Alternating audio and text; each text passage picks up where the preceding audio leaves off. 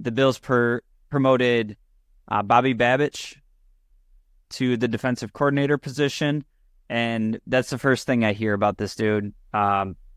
Just this energy that he brings, glowing reviews from the players. We've heard Hoyer, Hyde, this year Dodson talk about him, and I think this is a super interesting promotion because, for starters, it's the guy that I wanted to get the job.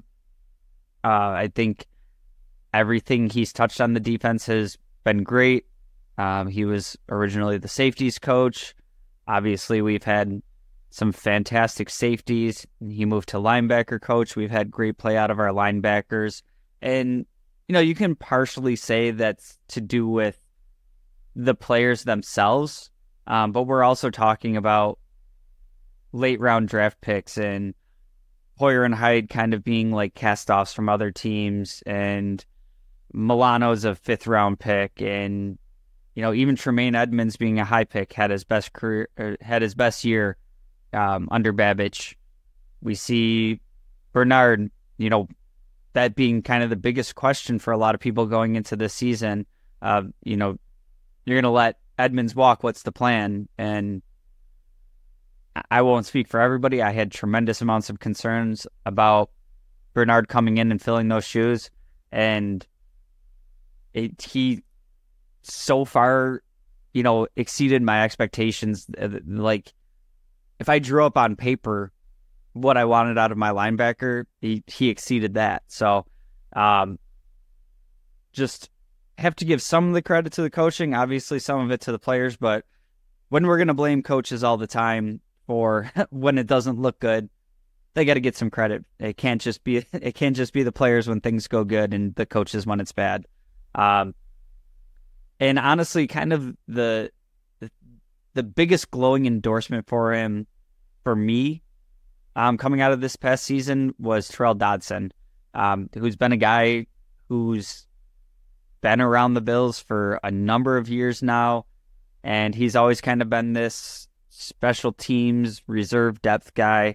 And, unfortunately, due to some bad injury luck that we had to deal with, Dodson got a ton of run this year. And honestly, it wasn't even kind of like this glaring weak spot on the defense. I think there's games that he had a really positive impact. And overall, I would say, like, at worst, we were getting, a net neutral from him. So that kind of speaks to the coaching and the positions that these players were being put in. That a guy that's been around the team for 5-6 years now, hasn't really done anything, was thrust into the starting lineup and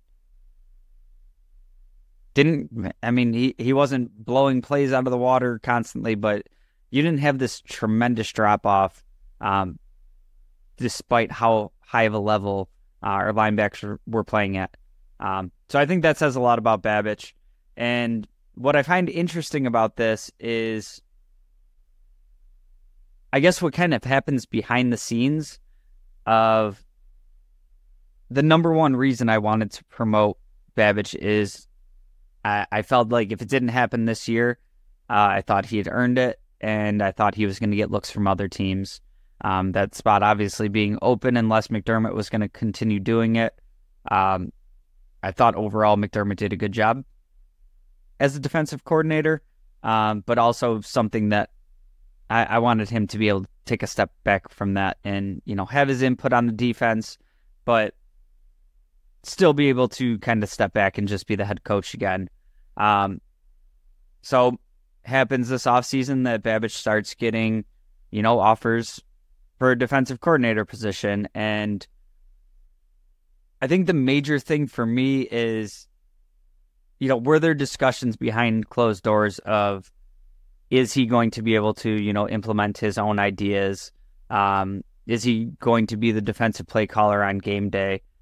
And I have to think that at least some of that power is going to be given to him, because it doesn't make much sense for me for him to have stayed in Buffalo if he's not going to have those opportunities.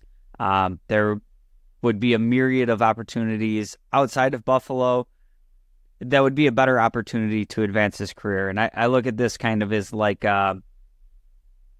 just kind of the example in general, not, the names of the people or anything.